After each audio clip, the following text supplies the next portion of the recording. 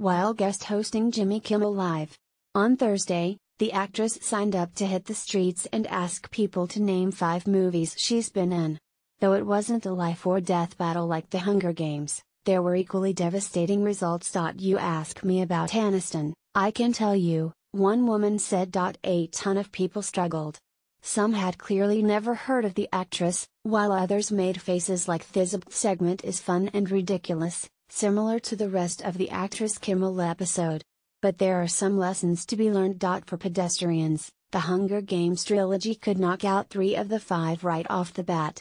For Lawrence, just ask people to name Jennifer Aniston movies next time. They'll be there for you. Clap, clap, clap, clap.